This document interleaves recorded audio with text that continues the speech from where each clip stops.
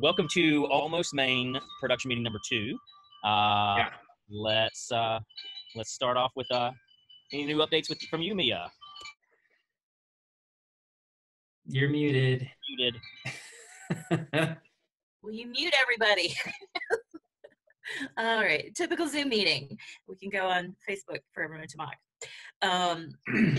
Read through the script again. Had a lovely conversation with Adrienne about costuming and process and talking about really focusing in on the process and giving it really time to kind of dream and find our way there. But I'm really late last night, probably like 2 o'clock in the morning, I was going through Jayme's Almost Maine Pinterest board, which I really enjoyed, and I hearted a whole bunch of things. I saw you had done some, which is exciting. About where conversations are going to go, and that's about where I am. So. Yeah, so I sent you all invites to the Pinterest thing, so you should be able to look at it. I don't know if it makes sense to share the screen with everybody, or if I should just talk about things if you guys have it all up on your own. Can we do both? Can you bring it up so that the references are captured in the notes, and then I pulled it up in my... Okay, sure, however you want to do it is fine with me. Cool, so yeah, I have pinned a bunch of stuff. I tried to sort of organize it on the Pinterest board so things were kind of grouped together, but that's a little difficult to do on Pinterest because things all shift around anytime you move anything. So yeah.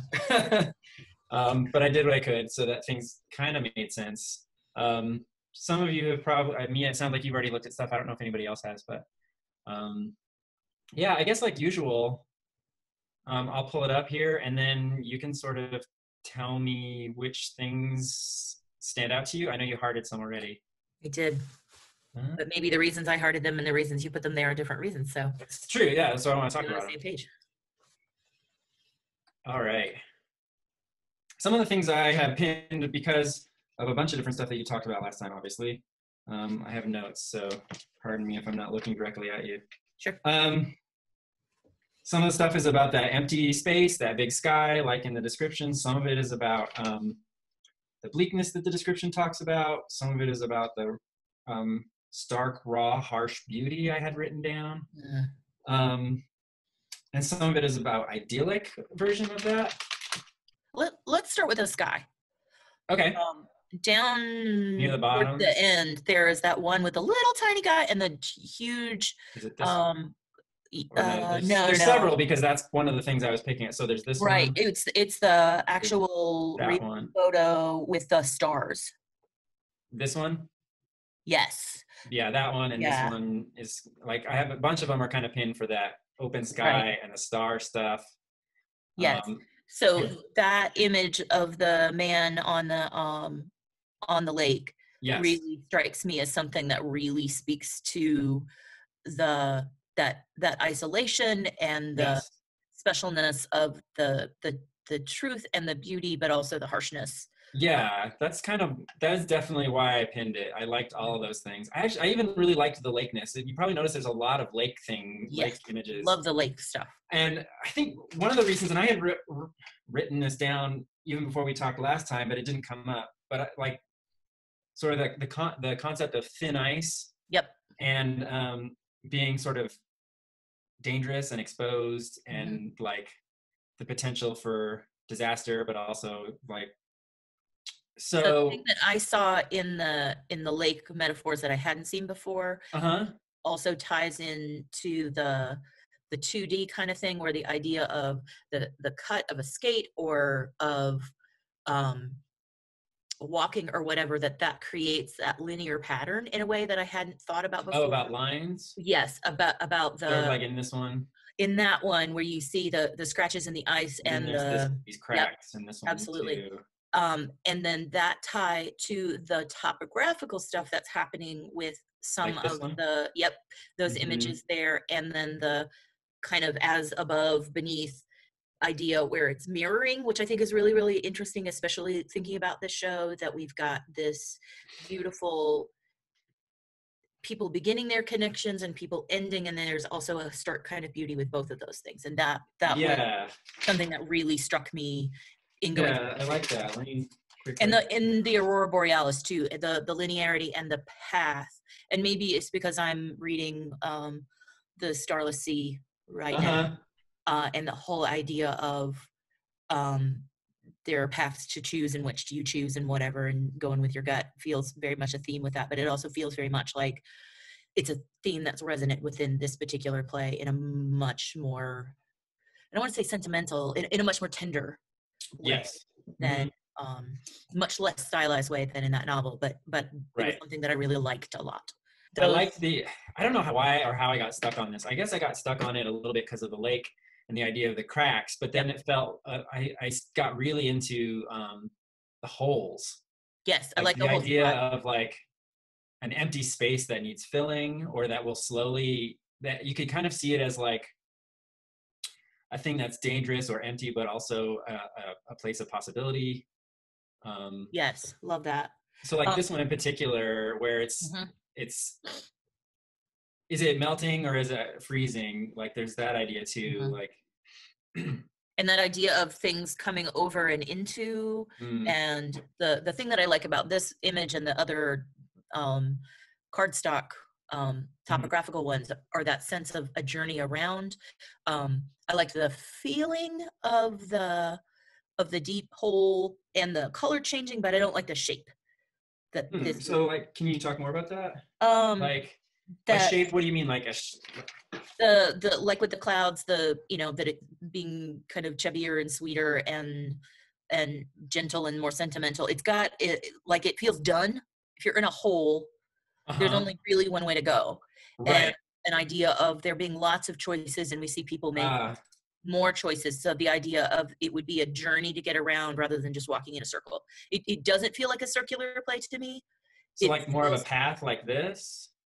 Which one? Yes. Crack? More. So go back to the board.